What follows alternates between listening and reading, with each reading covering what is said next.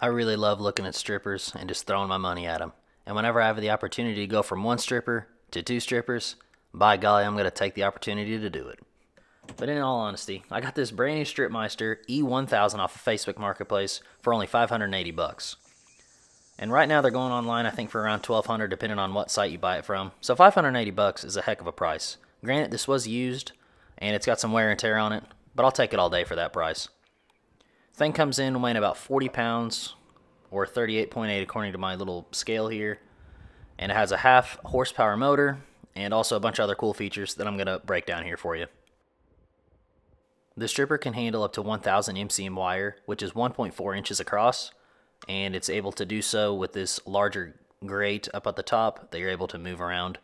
But it's not just big stuff that it can handle. It can also handle the smaller stuff, which you can see on the other side. You're able to bring it up and down with this other grate for different sizes, such as Romex, some sort of round, smaller wire, and even smaller on the bottom. And on paper, that smallest size is actually 18 gauge. And spinning this wheel is how you move the blade up and down. And I kind of sped it up here just to show it going up and down. And all the other features require it to be plugged in, so let's plug it in and see what else we got to work with. Once the Stripmeister gets turned on, you have this speed gauge here that goes from 1 to 10. I put it right here in the middle just to show how fast this wheel will get moving, and that's what feeds the wire through the stripper. Then I ended up throwing it up to 10 just to show what it can really do here. It gets going pretty quick.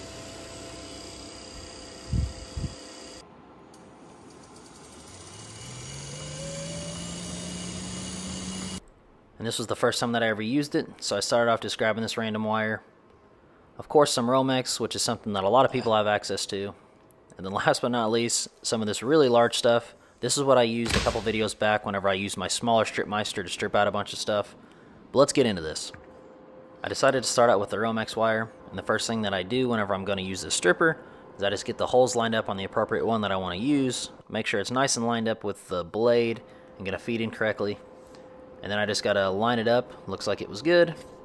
And I just had to get the blade set to the right depth as well. Then we turn it on, get the correct speed we want to start out with, put the piece in, and we let her rip.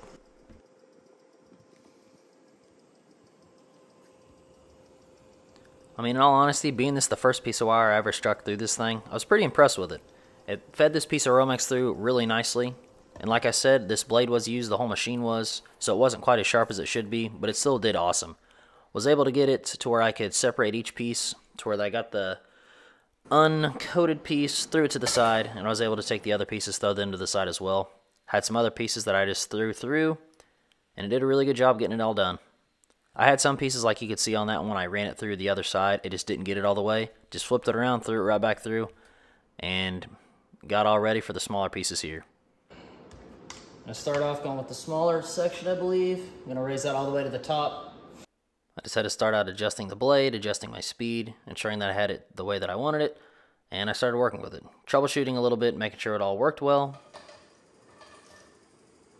However, I did have a little bit of trouble with this piece, and I actually pull it through. It had a little bit of a kink in it, and I explain what happens here. I tried to run it faster, came into a kink here, and due to the fact that it hit that kink, it threw off where it was splicing at, and then it just cut to the side and it just got jammed right there and it wasn't moving. So I'm going to take that, straighten it up a little bit, and let's run it back through, starting from the other way.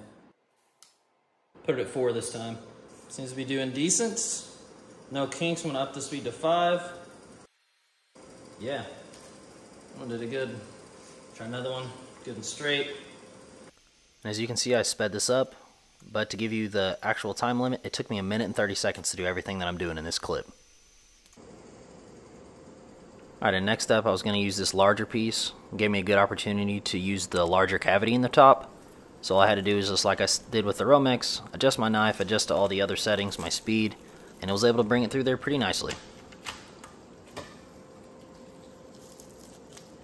I guarantee if I would have had a brand new blade on this thing, it would have ripped right through it, no problem. But it didn't, so I ran it through for another pass, and it took the coating off, no problem at all.